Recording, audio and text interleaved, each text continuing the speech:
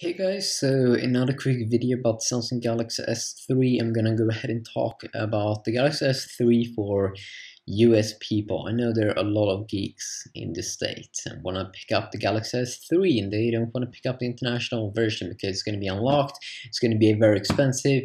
You don't want to fork out that cash, you want to fork it out on a contract and pay off the phone for 24 or whatever, 12 months.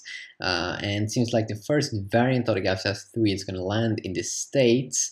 That one is going to be for the carrier T-Mobile, and that it has support here. We have the FCC here basically of this Galaxy S3 with the code name basically. Let's see if we can go ahead and pick it up. T999.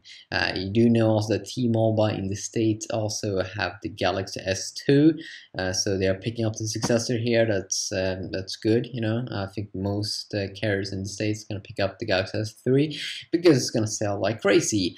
So the bands it's using is 1700 megahertz AWS, and also it has support for some older like GSM bands that could open up to use this phone on other like GSM carriers like AT&T, 850 megahertz and 1900 megahertz WCDMA bands.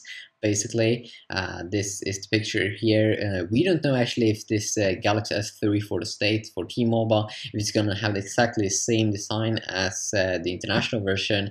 But I mean, if we looked on before how Xiaomi have done, then they picked like another design for like different carriers.